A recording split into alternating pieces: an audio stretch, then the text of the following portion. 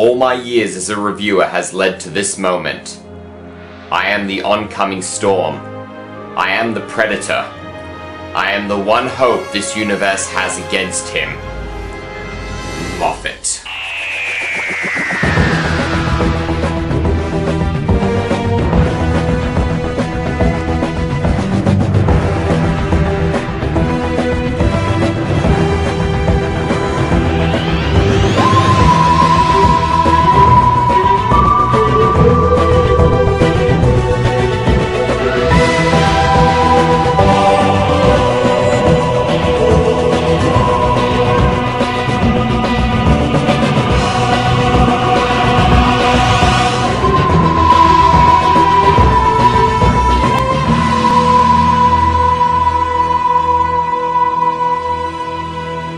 Steven Moffat. What happened to you, man? You gave us some of the best episodes of Sherlock when it started.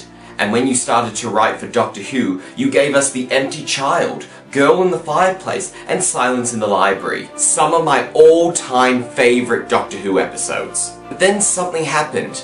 You wrote The 11th Hour. Now granted, you were working with a new Doctor, and if I have to be honest, one of my least favourites. Every writer is entitled to a bad episode or two. But then it got worse. A Time of Angels, The Pandorica Opens, Let's Kill Hitler, The Wedding of River's Song. The list just went on and on.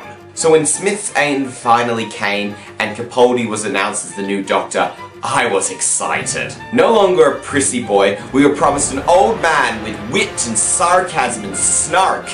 And none of this teen romance bullshit that we'd been dealing with Eleven and Clara. Yet now season 8 has ended. And did Steven Moffat redeem himself? Did he get finally back into the swing of things? Well, that's what we're here to find out today. We are putting him on trial. I've assembled a team of the most renowned Doctor Who reviewers, and together we will discover if Steven Moffat has become the M. Night Shyamalan of the BBC. We will examine all season 8 episodes as a whole, since Steven Moffat is executive producer. But he only wrote 7 out of the 12, so if we skip a few, you know why. At the end of this, we will ask a question hidden in plain sight. Should Steven Moffat still write for Doctor Who?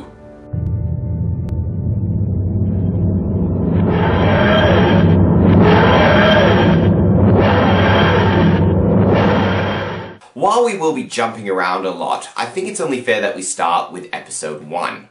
Smith had just transformed into Capaldi. In all the trailers and all the promo material, there was a giant dinosaur in 1980s London. And what did that have to do with the plot? Not a damn thing! The whole premise is robots harvesting body parts, and the way they tie in the dinosaur was that they needed a body part from it. You know how I said Girl in the Fireplace was a good episode? Well, if you recycle the same plot, it doesn't mean lightning will strike twice. Oh, and let's throw in a lesbian kiss for good measure. Jesus. I don't care if you're boys kissing boys, girls kissing girls, girls kissing boys, girls kissing reptiles. I don't give a damn. But at least give us a proper reason for it. The excuse they used was so paper thin it wouldn't hold water. Robots only know if you're alive if you're breathing. So if you stop, they stop. So why not treat this like swimming? Take a deep breath, hold it, run as fast as you can like a crazy person. Then take another deep breath, hold it, and run as fast as you can like another crazy person. Looks like you need to take a deep breath. Ladies and gentlemen, Brian, the Last Angry Geek, and host of You Know Who. Come on, stop, come on. Cut it out, I mean, you got it. Thanks for having me. Well, this was our first introduction to Peter Capaldi as the 11th Doctor. Big things were expected, and so far the plot wasn't very good. However, this episode did give us some interesting points. For example, Clara, for better or worse, is now the audience surrogate. And some fans, especially the younger ones, might be upset that the Doctor is now an older man and no longer eye candy. Those people are stupid. Hey, it takes all sorts to make a fandom. There is a nice scene where Matt Smith, as the 10th Doctor, calls Clara and assures her that the new Doctor is still him. Hello? Hello? It's me. Yes, it's you. Who's this? It's me, Clara. The Doctor.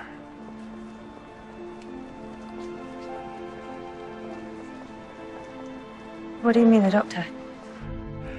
I'm phoning you from Trenzalore. From before I changed. And I think you might be scared. And however scared you are, Clara, the man you are with right now, the man I hope you Well, with. Believe me, he is more scared than anything you can imagine right now. And he needs you. Tara, please. Hey, for me. Help him. Go on. And don't be afraid. Yes, while I admit it was blatant fan pandering and trying to isolate the most superficial members of the audience, the scene itself I actually did like. It was really well handled. If not as subtle as a brick to the face. Also, I like that we were never sure if the robot jumped or was pushed, leaving the morality of this new doctor up in the air. Also, we are introduced to this character, Missy, who is in heaven? I'm Missy. You made it. I hope my boyfriend wasn't too mean to you. As the saying goes, less is more, and this made me genuinely curious who this character was. Despite me not being impressed with the plot or storyline, Capaldi's acting was fantastic, and the character of the Doctor was interesting again. Overall, this introduction was not a bad one, but it could have perhaps used a bit more polish. Well, you do know what they say about polish and turds, right? No? Thanks for dropping by, Brian.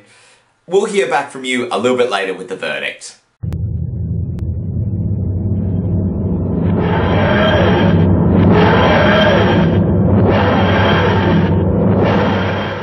I've seen Steven Moffat's writing referred to as, "Look at me, look how clever I am, it's all connected!" While that can be good for some episodes, he tends to forget sometimes what he was doing and then just uses the "just because" as an explanation. The two best examples of this would be the recurring theme of the Promised Land and the creature in Listen. Let's look at Listen first. We open with the Doctor giving us a monologue of why there is not a perfect creature at hiding. Evolution perfects survival skills. There are perfect hunters.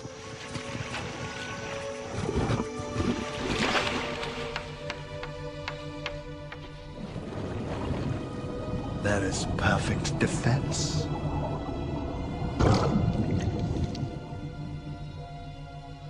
Question: why is there no such thing as perfect hiding? I'd like to hear you say that when you're in the jungle and a jaguar chops out of nowhere. He asked what such a creature would do and turns around, and on the board there is the word "listen." Okay, first off, you could make the argument that that's the silence. No, you couldn't. I was wondering how long it would take for you to show up. Linkara, ladies and gentlemen, host of Atop the Fourth Wall. I have sensors on Comicron 1 that can pick up Moffat hate in 12 galaxies. Did you really think you could do a review this big and not have me intercept? Don't you have a history of Power Rangers you should be editing? Don't you have a job you should be doing? Touché. So I take it you'd like your 2 cents worth. You're damn right! The silence powers are once you turn around, they are no longer remembered. It's not really hiding, just forgetting. The creature in Listen is perfect at not being seen. But already you got me thinking about a different monster because of a poor explanation. Even if you'd referenced them, it would have made a little bit more sense. Oh well, never mind, moving on. I think everybody at some point in their lives has the exact same nightmare. Apparently everyone has the same dream at some point in their life of somebody grabbing them from under the bed. We do? It's a bit weird, but okay. Oh, don't pretend you don't. Next thing you'll claim is nobody else has that dream about being dressed as a banana and being slowly peeled by a gorilla with the face of your 12th grade chemistry teacher. When we go back in time, there is something under the covers of Daddy Pink's bed, but it's out of focus to us. Through some inspiring words, the Doctor stops Daddy being afraid and convinces the creature to leave. You're on the bed, I'm talking to you now. Go in peace. We won't look. Just go. If all you want to do is stay hidden, it's okay. Just leave. Look at the reflection. What is it? Imagine a thing that must never be seen. What would it do if you saw it? I don't know. Neither do I. Close your eyes. Don't look round. We head into the future, and Orson Pink is scared as there is something outside, which should be impossible. It knocks on the door. The explanation is it was just the metal expanding. Or is it? While the Doctor tries to face it, he gets knocked out, and the monitors on the TARDIS start playing up. Because... Don't question Moffat's genius! With the Doctor knocked out, Clara flies the TARDIS. Let me repeat that. Clara flies the TARDIS. There aren't enough face palms in the world to cover this. And we arrive on Gallifrey, and the Doctor as a little kid. It turns out the creature under the bed was Clara, and she whispers the words that the Doctor said back at the beginning to Danny. I know you're afraid. But being afraid is alright. Because didn't anybody ever tell you? Fear is a superpower. Can you hear that? That's the sound of Steven Moffat's ego yelling, "It's all connected! Look how clever I am!" This episode is fantastic. The best of the season. Plays on the audience's fear, expecting there to be a monster, and we're in the same position as the characters, unable to see where it is or what it is doing. If it's even there at all. Are you high, or is your hat on too tight that it's stopping oxygen getting to your brain? What do you mean, if it's there at all? It's right there! Look at it! Look at it! The biggest problem I had with this episode is why? It's never explained what the creature was, why everyone has the same dream, why she doesn't want the Doctor to know they were on Gallifrey. Who wrote the word listen? How can Orson Pink exist if Danny died? Oh yeah, spoilers. At the end of this season, Danny Pink dies.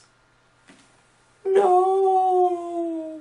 Now, a monster does not necessarily need to be seen nor explained. If you remember the episode Midnight, where Ten was trapped on a bus and a creature essentially took over one of the passengers, we never found out what the creature wanted, what its motivation was, what its true form was like, and why it picked that particular person to take over. And that's what made it scary. But this, you are essentially saying does not exist when it's right there! Well, it was never definitively proven if it was real.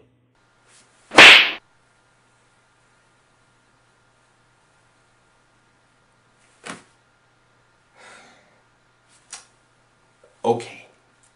Surely you don't think the subplot of The Promised Land was any good, right? The robots in London were after it. The robots in Sherwood were after it. We later find out that Missy, who is orchestrating the whole thing in heaven, is actually just in a giant hard drive. But what was the point? Why were the robots after the Promised Land? How did they find it? Know about it? Who put the thought into their heads? Again, Moffat starts an idea, then completely forgets about it. Okay, I will admit that it was unfulfilled potential and unanswered questions. How can you defend... Wait, what? I never said he was a perfect writer. My stance on Moffat is very complex. I love the twist about it being a Matrix data slice. I love the idea of the Cybermen and the Master using it to convert human minds into Cybermen. What I don't understand is the execution and the hints. Taking human minds throughout a certain segment of history is one thing, but taking minds from bodies that won't be awoken for hundreds of years? The bodies will have decayed to the point of uselessness, same as taking the disintegrated soldier from Into the Dalek. Mind you, it could just be that the Master didn't know the Doctor was coming at that particular moment, and it's only then that she decided to start up the plan, but considering how far into the future she was doing this, it seems like she was supposed to be waiting around there for hundreds of years. Now stop it!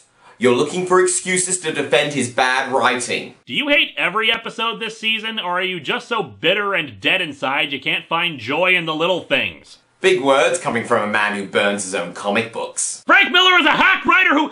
Oh, no. You won't distract me like that. Hey, it was worth a shot. Okay, to answer your question, no, I didn't hate every episode this season. In fact, there were a few which I really liked. Now, while each person and us reviewers have our own criteria, for the most part we can agree that the two best episodes of the series was Mummy on the Orient Express and Flatline. Mummy on the Orient Express sees the Doctor and Clara deciding to go on one last hurrah before they go all their separate ways, as seen in the previous episode, Kill the Moon. Jeez, that was a bad episode. On the Orient Express, a train in space, of course, a phantom mummy starts killing people. The train computer has gathered all the passengers together to try and discover what the mummy is. I loved it. I love mummies. The ghostly concept of it was a lot of fun. It was great to see the characters trapped, and I would have loved for the engineer to stay on board with the Doctor, since we really haven't had any kind of blue-collar mechanic kind of character as a companion before. Flatline sees sinister beings from the second dimension seeping energy off the TARDIS and trying to cross into our world. With the Doctor stuck inside, it's up to Clara to become the Doctor, complete with her own companion. A brilliant and scary monster with some great hijinks from the Doctor himself. Clara is great as she takes on the Doctor's role as best as she can, though obviously he does things that she just can't. The episode also handles the jackass survives until the end and is still a jackass thing considerably better than Voyage of the Damned did. Hey! I will not hear a word said about anything that contains our Australian singing sensation.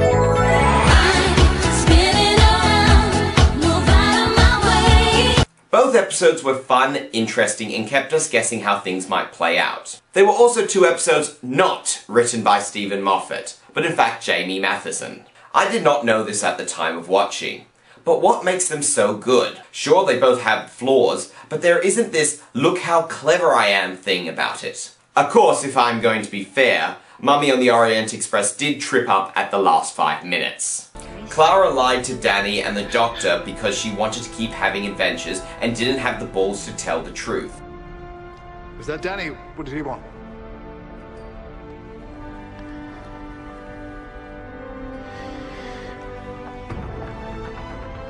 He's fine with it.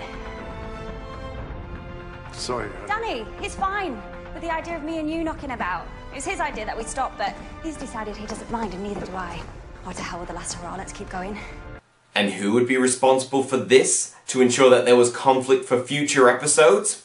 Why, that would be the head writer and executive producer. Oh, hello, Steven Moffat. You couldn't resist leaving your mark on this episode, could you? Look, I'm not going to claim every episode was perfect. Into the Dalek was too derivative of Dalek. Kill the Moon had good atmosphere, but a ludicrous and problematic premise, but with a fantastic ending of Clara telling off the Doctor. In the Forest of Night had an interesting concept, but was ruined by utter stupidity in execution. And Death in Heaven starts out great, but falls apart by the middle as elements that are brought up are quickly forgotten, characters are unlikable or stupid, and Danny's sacrifice was completely unnecessary. Not to mention, the Doctor ultimately does not do anything in the story. He literally takes no action that resolves the situation, instead just letting things happen on their own. Wow, Linkara. Maybe you aren't just a blind fanboy. You actually brought up some points which I didn't even think of.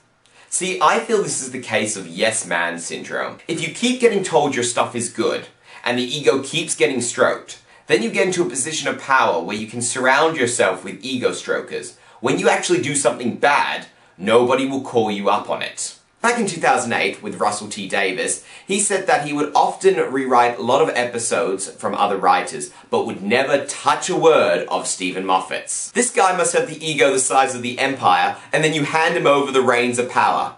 Did nobody think what might go wrong here? Yeah, thank God that never happened to me. Didn't you have a story arc with your magic gun corrupting you? Shut up! We'll be right back after this short break. Hey, you can't do that with my show!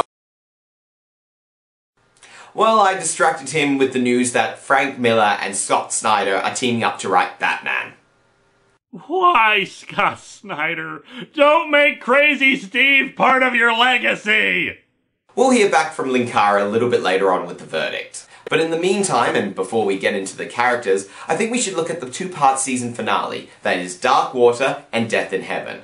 And oh boy, did that split the fandom. Well, that's the understatement of the year. William Trilby from MrTardis Reviews, everyone. Yes, I saw that you had some rather strong views on this matter. Oh look, another understatement. But since you asked, I can't remember the last time I was so coldly furious with a TV show than I was with the two-part Series 8 finale, Dark Water and Death in Heaven, and a big part of that had to do with the whole 3W and the Don't Cremate Me thing, which I honestly hold to this day, I still stand by it, was far too inappropriate for a family show like Doctor Who.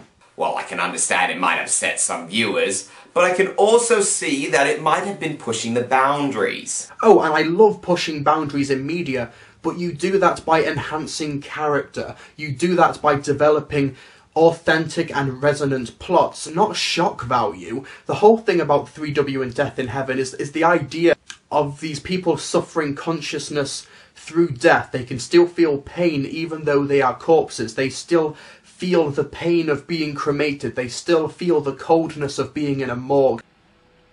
Don't cremate me. Don't cremate me. There is one simple, horrible possibility that has never occurred to anyone throughout human history. Don't say it. The dead remain conscious. And that could potentially traumatise some children or younger viewers or someone who have lost a relative recently. And there are so many people saying that it was a scam made by Missy and things like that. But you honestly need to watch the episodes again, because Death in Heaven pretty much proves that the whole Don't Cremate Me consciousness after death thing was not a scam, but was an actual established thing that happens in this Doctor Who universe. That in the universe of Doctor Who, these characters do go to an afterlife and do feel pain. Funny enough, this was the one point I didn't have a problem with. Please tell me you're joking. For me, when I watch something, I ask two questions. Did it entertain me, and did it make me think? It is an interesting concept and explored a subject we often wonder about. It was complete bollocks, of course, but if you can accept the fact that a man flies around in a little blue box around the universe, surely you could entertain this idea. The Doctor himself shows it's complete crap, but it made us think for a moment, so it did its job. Fakery. All of it. It's a con, it's a racket. But it could potentially mess up a younger viewer whose relatives have died recently. Yes, it could. Which is why it's the parents' responsibility to explain that this is all fake. The same way that statues can't move and take you back in time, and the dark won't kill you. Yes, I know you have to be able to differentiate between fiction and fact and things like that, but the thing about Doctor Who is that it has a very close relation to its audience in terms of the universe it has established. For example, at the BBC Proms, the Daleks show up to take over the concert hall. Davros shows up in character to take over the concert hall. You had that message very shortly before or after Death in Heaven was broadcast, where Peter Capaldi sent a message to a young child with autism whose grandmother had passed away. He said in character that everything was going to be okay. He was in character, he referenced Clara. When you have such a close-knit relationship with the fan base, your younger viewers, to try and make them feel the authenticity of this universe, and then you drop a bombshell like, oh, by the way, your relatives could have suffered horribly after they died, that's a step too far. That's something that not even Torchwood probably would have done, and that was an adult show, let alone a family show. Sorry, Trilby. I think we're going to have to agree to disagree on this one. Besides, there is so much more to complain about in this episode than just that. The Master returns in the form of Missy, and while it can be seen as slightly stupid, I could forgive that. The Master in the old serial would just appear with no rhyme or reason. If we go back a few seasons to 10's run... Oh, yes! That's how he hid himself from me, because I should have said it was another Time Lord and I should have known way back then. Why didn't he know? How was Missy able to watch the Doctor? How was the machine able to take the soldier Gretchen when it was off Earth and in the future? How could she kill two guards like that without them making a move? Well, Steven Moffat's just because reasoning, I suppose, which has been prevalent in a lot of his scripts. I also don't like the treatment of the Cybermen, in recent stories in general, but it's definitely felt in Death in Heaven, how you have all of these Cybermen wandering around a graveyard who are ready to destroy the world. There's hundreds of them surrounding Clara, the Doctor and Danny. And there's no sense of danger. They're just set dressing. They're wandering around in the background. There's one Cyberman who's just leaning on a grave, just chilling all maxim, relaxing, all cool. It's sort of like Asylum of the Daleks, where they were there to be put on the poster, in the promotional material, to have all of this hype saying the Daleks are going to be in the story. But in Asylum of the Daleks, they were just set dressing. They were shooting at and shouting at Rory Williams, but he could power slide under a door and there was no tension whatsoever. And the rain. It rains and people become Cybermen. How the hell does that work? And also the fact that the Brigadier was a Cyberman. I don't like that idea. The Brigadier has been a near constant in the Doctor Who universe, has saved the world so many times through conflict and violence, and he finally had a peaceful death. He died in his bed with an extra brandy next to him waiting for the Doctor to arrive. He died peacefully. Doctor, I'm so sorry. We didn't know how to contact you. I'm afraid Brigadier Lethbridge Stewart passed away a few months ago. Doctor? Yeah, yes. He was very peaceful. Talked a lot about you, if that's any comfort. Always made us pour an extra brandy. And now he's brought back as a Cyberman, a weapon of war. That's a bit too far for me. And also the fact that if the Brigadier turned into a Cyberman, as well as all of the graves and things like that throughout human history, because Missy was getting people from the past, present and the future, as established from the Half-Face Man and Gretchen, past, present and future. Potentially all of the Doctor's companions who have been buried on Earth were also Cybermen as well. Sarah Jane, Tegan, Adric, if Missy went to the dinosaur, the Jurassic period when he died, and so many others.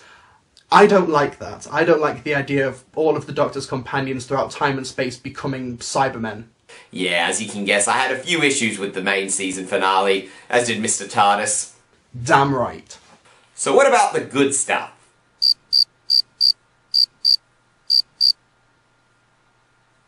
Hey, there was good stuff. Welshy from... Do you do anything anymore? Just because I don't post videos online and don't have a body, it doesn't mean I don't do anything. Like? Primarily, I just hone film brain. Oh. There were good things about the episode. The Clara and Doctor scene in the volcano, that was an amazingly performed scene between the two of them. One last chance. And I don't care about the rules. I don't give a damn about paradoxes. Save Danny, bring him back, or I swear you will never step inside your TARDIS again. No. Do as you are told. No. Say it again so I know you mean it. No. I'm not kidding, Doctor. Right, all right. I will do it. Out of my Clara, I don't think you will.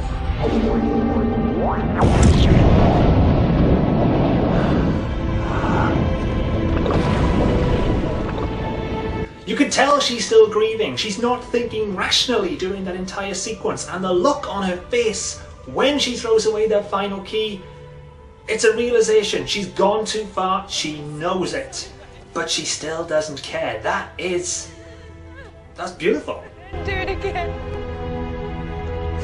What are you doing? Why are you just standing there? Do you understand what I have just done? Yes, okay. That was pretty cool. And what about one of my new favourite characters, Zed? He was awesome. That's life. Well, not life, I suppose, but... Okay, you're dead, and this is what's next. You have iPads in the afterlife. iPads. We have Steve Jobs. A mission to... Damn right, there should be a spin-off just with Seb. Admin in the Afterlife. There's the title. BBC, call me. I watched the hell out of that. Pity Missy killed him. And what about everyone's favourite fangirl, Osgood? Ah, oh, bless her. Selfies are never as good, are they? And you're having a lovely moment. Hang on. No, nice bow tie. Bow ties are cool. You mean the same Osgood who was disintegrated? That Osgood, you mean? No. Missy, the master, whatever you call yourself, I promise I'm much more useful to you alive.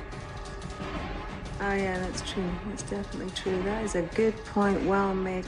I'm proud of you, sister. But did I mention banana? Oh. See, the fans of Doctor Who, they moan and moan and moan that the people in it never die, and then as soon as someone dies, they moan and moan and moan about the person who was killed. Fuck you all. And what about the moment with the Brigadier when he salutes him at the end? How can you find fault with that? It was moving, it was touching. Cheap, emotionally manipulative. Can't find any problems with that. Fine. You were one of those cynical assholes, aren't you? The ones who are never sodding happy. How about the ending then? Danny doesn't come back from the dead. The Doctor and Clara both lie to each other. They both part. Sad ending. Happy? Yeah. That was pretty good, wasn't it? See? Till they put bloody Santa Claus at the end. There you are. I knew I'd get round to you eventually. Now, stop gawping and tell me. What do you want for Christmas? I didn't mind that. Nick Frost is a good Santa Claus. Do you know what I love about Steven Moffat haters the most, though? They seem to be under the impression that they can do it better. Under Steven Moffat, not Russell T Davies, not David Tennant, under Steven Moffat and Matt Smith, let me remind you, the show went global. It didn't break out in the UK, it actually diminished in the UK, to be fair, but globally it's gone huge. And that's under Steven Moffat's rule. Steven Moffat's storylines. So for all the people online who want to moan, and at the end of the day, you've got a loud voice, but you're a minority. The BBC doesn't care about that. They care about making money. They are a corporation. Corporations want to make money. And when you've got a man who has taken the show and turned it into a global success, they'd be stupid to get rid of him. It's like in the WWE with Cena. You know, Moffat haters, Cena haters, they're all the same sort of thing. They want to turn Cena heel. Cena makes the WWE a business, shit loads of money.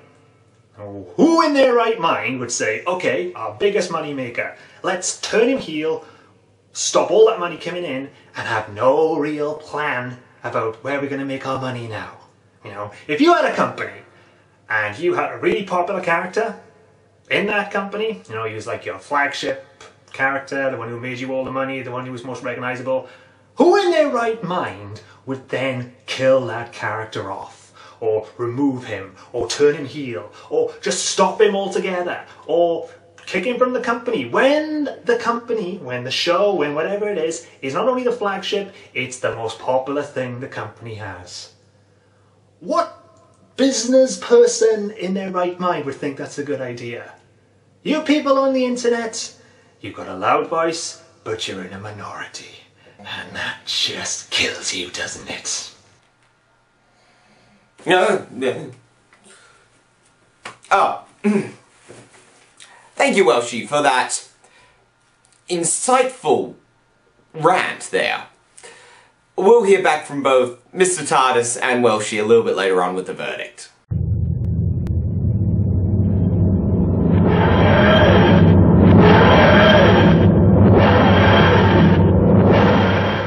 Now, I am not one of these people who say, the Doctor doesn't insert own thing here. Each Doctor is different and unique, and hopefully learns from the past incarnation. But if the Doctor is a dick, don't try to make him cute. I think that sums up Matt Smith's run. He was a complete asshole, but Moffat and the other eyes kept trying to make him like he was a big kid and it wasn't really his fault. That's not the Doctor out of character. That's the bad writing of a character, period. There's a lot of support from the Doctor Who cast, but let's focus on the main ones. Clara. Fuck. Danny. Fuck. Missy. Meh. And the Doctor. What? Is anyone else hearing that? The Doctor is amazing, as you may have picked up on my subtle hints. I was not a fan of Matt Smith's incarnation, but Capaldi as the Doctor would carry even the worst episodes. The fun of the Doctor comes because he's not young and attractive, so he doesn't need to be chasing after the hot characters, nor have them chasing after him. He is old, he is grizzled, he is sarcastic, and he is a bit of an asshole. And that is fantastic. He doesn't hold people's hand, and he doesn't give two shits what you think about him. He has the ego the size of the TARDIS, and he single-handedly saved this series, in my opinion. Still a bit of a twat. Who keeps saying that? Me, Diamanda Hagen, Mistress of Afghanistan and creator of the Twatty Who Reviews and the Quick Guide to Classic Who. An oasis of 10th Doctor hatred and a sea of stupid people. Yes, Diamanda, I know who you are. You've killed me at least twice in the Reviewerverse. The question I'm asking is why I, and more importantly our viewers, Can't see you on screen. Because I only do voiceover when doing Doctor Who stuff, and I have opinions that must be expressed. Oh. And since this is a cameo, they might not even be mine that I'm expressing. Wait, what? In fact, I'm from an alternate reality where Sue Perkins was the 10th Doctor, and I understand the squee. What the fuck is a squee? So, allow me to tell you why your Doctor Who is shit. While the general character of 12 is much better than your version of 10 or 11, and he's much more like the base personality of the Doctor, i.e. he's more like 1, there are some choices that seemed completely out of fucking left field. For example, why does the Doctor all of a sudden hate soldiers? He essentially founded UNIT, he was best friends with the Brigadier, Rory for all intents and purposes was a soldier, and thanks to the 50th anniversary special, he was a soldier. It appears the only motivation for this sudden change is so he and Danny can have some conflict. However, it is so forced and unbelievable, it really shows the crack in the wall. See what I did there? I made a Doctor Who reference. Remind me to kill you again when the review is over, you cybernetic music jockey! Okay, so what do you think about Clara and Danny? You mean paint drying and grass growing? I think they are really interesting and fleshed out characters. What do you think I think about them? Danny is a 2D pencil drawing a soldier suffering from slight PTSD just because he killed a child? Oh my god! I'm supposed to feel bad for doing that? Oh no! I must be a terrible person! And he's got the charm of dripping water. He is there basically to be the good guy and give Clara a love interest since she can no longer go after the Doctor. I didn't mind Danny so much, but his perfect boyfriend shtick got old really fast. When we came to the episode The Forest of the Night, Danny was just too perfect. He was a good leader, understanding, and dull as batshit. I totally called it that the next episode he would die. And he did. When you layer on that much, look how happy he makes me, that's writer's code for, now watch us kill him off. As for Clara, it's only in this episode she actually started doing something.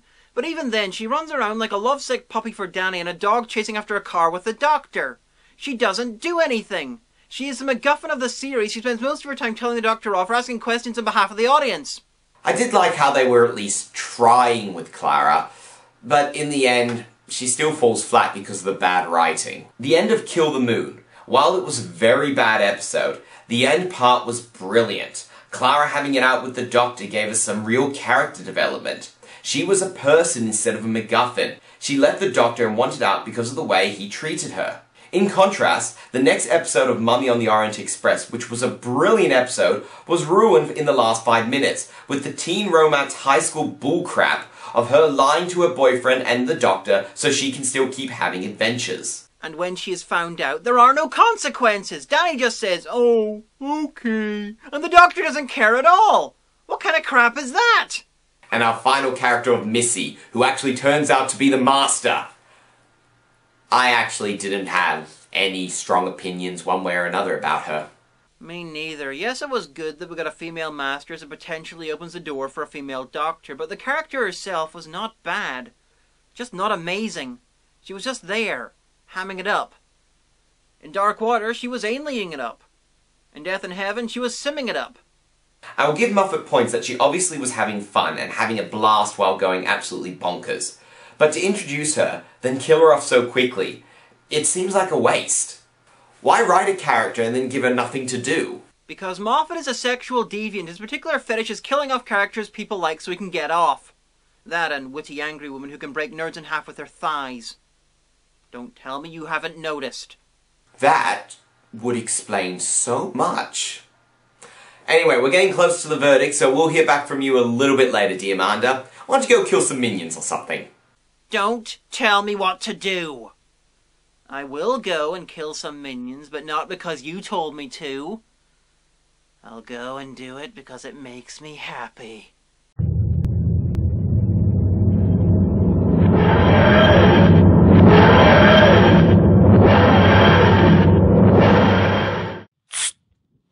In a second, Jill. Now, as I was saying... yeah, this is kind of important. I'll introduce you in a second, Jill. Now, ladies and gentlemen, without further ado, to help give our closing arguments, I present Jill Beaup from Stuff You Like, who is going to be giving us an in-depth analysis of... David! What?! I haven't seen Season 8 yet. What do you mean you haven't seen Season 8? You're doing the closing arguments! You know how it is. I mean, I got accepted onto Channel Awesome, and then my husband and I moved to Germany, and then my cat went missing, and I was taking this German course. You know how it is. I got really busy. I thought, nah, I'll just wait for the DVDs. Well, that bloody doesn't help us now, does it? Well, yeah, but I can at least comment on the man. I mean, I've only seen 2 episodes of Peter Capaldi's Doctor so far, but, you know, I've kind of liked them both. That said, even a double quarter pounder with cheese looks good before you try eating it. But Steven Moffat I can talk about really well. Okay, here are the things that Steven Moffat is really good at. First of all, giving you nightmares. If you don't want to sleep for a couple of weeks, you need to call him and he will whip you up some weeping angels or some gas mask zombies or whatever. I must be the only guy who doesn't think they're scary. Creative, sure. But scary, nah. Oh, hush you. I guess the second thing is he's also really good at creating badass women who can handle a gun and kick butt and take names and crack wise while they're doing it. So, what kind of doctor are you? Archaeology. And that would be the third thing, I guess. He's really good at cracking wise. You know, he is eminently quotable. I have no sword. I don't need a sword. Because I am the Doctor. And this is my spoon. And his monologues tend to be West Wing quality, just with more spaceships. Hello, Stonehenge! Who takes the Pandorica takes the universe. But bad news, everyone! 'Cause guess who? Ha! Listen, you lot, you're all whizzing about. It's really very distracting. Could you all just stay still a minute? Because I am talking!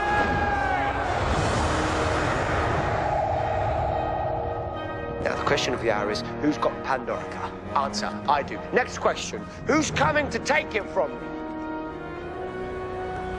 Come on! Look at me!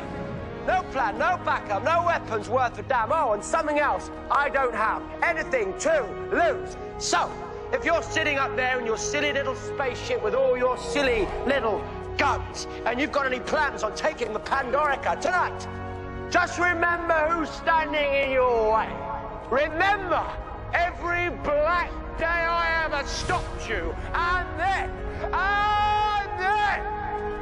do the smart thing. Let somebody else try first. Okay, I will concede that. To a point! He is very good at creating one type of woman, like River Song, and then he just copies and pastes her over, and over, and over again.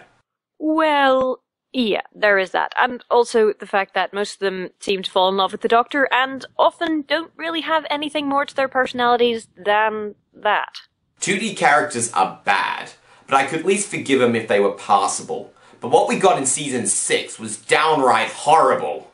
Were we not just talking about Season 8? Oh no! You opened up the door for past seasons, so let's examine it, shall we? The River and Doctor's relationship is abusive, as in Twilight 50 Shades of Grey abusive. Talk to me, Doctor! No! You get your wrist out without breaking it. How? I don't know, just do it! Change the future! The way he treated her and the way she just took it and accepted it, because I love him, and excusing his bad behaviour with, "The Doctor lies," is the exact kind of thing a battered woman would say. Travel with me then. Whenever and wherever you want. But not all the time. One psychopath per TARDIS, don't you think? Yeah, the word that describes how uncomfortable that makes me is very. Did Moffat do a massive arc for this series? And, did it fall apart if you thought about it for more than a minute? You say arc, I say massive convoluted piece of poorly executed crap. So that'd be a yes. I mean, I know Steven Moffat loves to do these huge arcs, but every now and again, you gotta take a step back. Step back? He needs to take a rocket and see it from space. Look, it's only fair that we point out not everything was Steven Moffat's fault. In the series, he did not write The Forest of the Night, where we have some of the most annoying child characters, an explanation that people who suffer from mental illness really do see things, and the whole concept is a blatant rip-off of Karen Haralian's Picture. No, that credit goes to Frank Cortel Boyce. Moffat is also free from sin from the universally renowned worst episode of the season, Kill the Moon, which gave us a giant space dragon and stupid spider organism. That one goes to Peter Harness. That said, a machine is only as good as its parts, and with the machine wobbling as it is, it doesn't bode well for Mr. Moffat. Are you done mocking him yet? Not by a long shot, but stick around, we're about to finish up.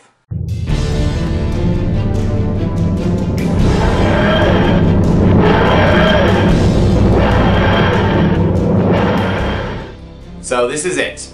Members of the jury, you have heard the evidence, you have given your own testimonials. Now, how do you find the defendant? I have managed to make an entire series with how bad the writing in New Who is with the 20 Who reviews. Gil fucking T.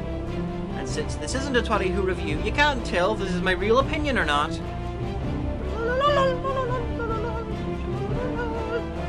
Hey, I think Steven's done a great job.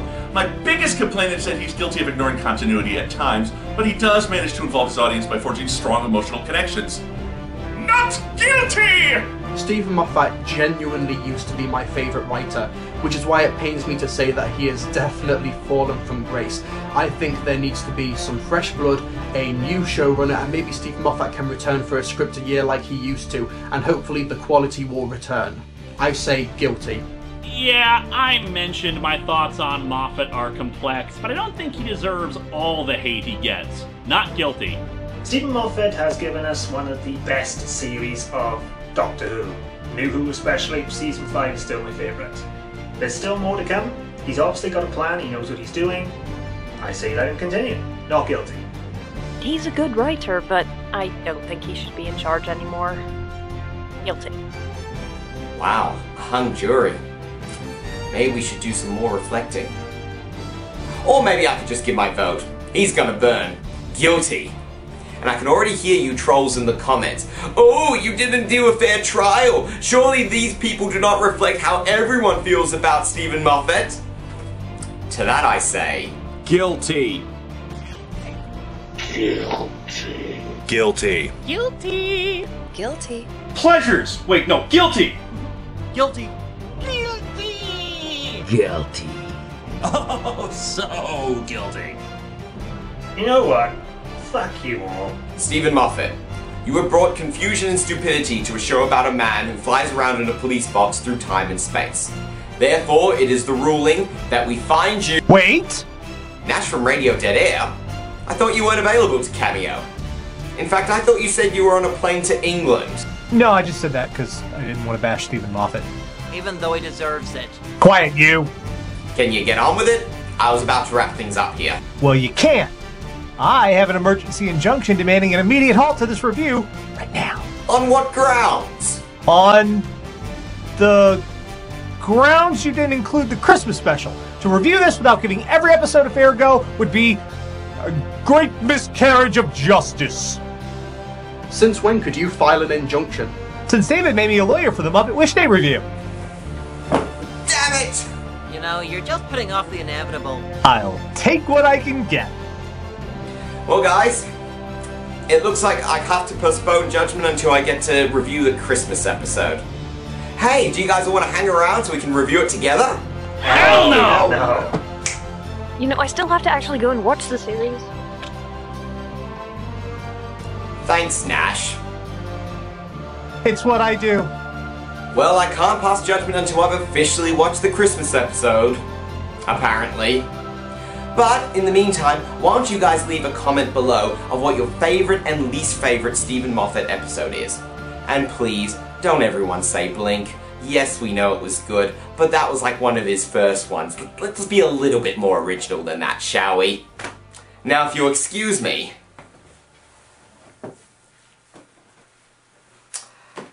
I gotta go get my Christmas on.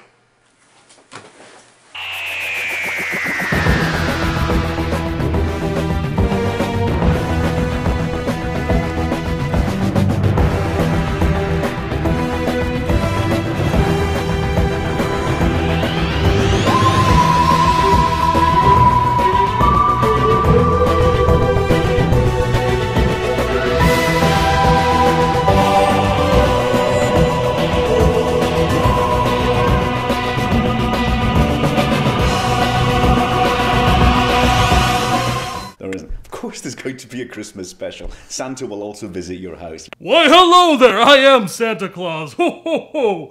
I've been checking my list, and little Stevie Moffat, you are neither naughty nor nice. You are guilty. It was Mark Gatiss' idea, and it was very much his pitch. He.